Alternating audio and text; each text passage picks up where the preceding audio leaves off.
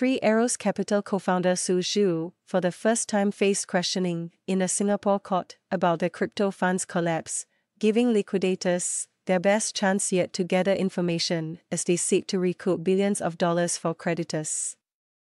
The two-day court hearing this week required Zhu to respond to lawyers for the liquidator, Teneo, people familiar with the matter said.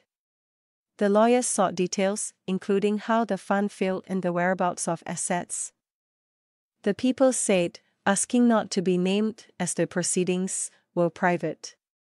The questioning was approved at court in the city-state earlier, the people said, after Zhu was arrested at the airport in Singapore on September 29 and jailed for 4 months for failing to cooperate with the task of winding up Three Arrows.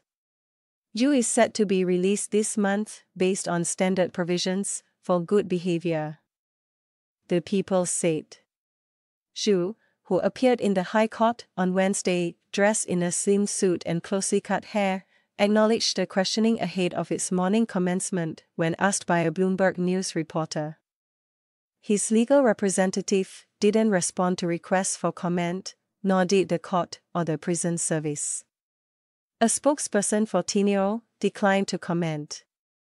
Three Arrows imploded in 2022 as leveraged bets blew up, stoking a $2 trillion crypto rout as well as a spate of other collapses in the sector.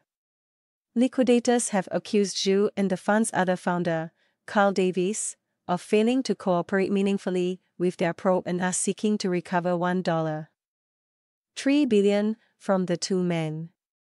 Teneo estimates creditors are owed roughly $3.3 billion overall. The proceedings between Zhu and Teneo's representatives are a civil matter. Zhu and Davies haven't faced any criminal charges in Singapore. Details obtained from the questions in court will be shared with creditors under the aim of maximizing recoveries, according to the people. Zhu has previously said that his and Davies' good faith efforts to cooperate with liquidators was met with baiting. In email correspondence submitted to a New York bankruptcy court by the liquidators, counsel to Davies and Zhu have said that court orders the liquidators have obtained are baseless.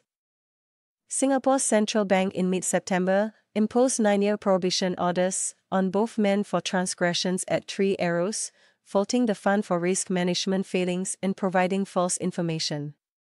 Three Arrows was viewed as among the largest and most successful crypto hedge funds before it collapsed. It shifted registration to the British Virgin Islands after having previously operated out of Singapore. A British Virgin Islands court appointed Teneo in June last year to liquidate the fund's assets.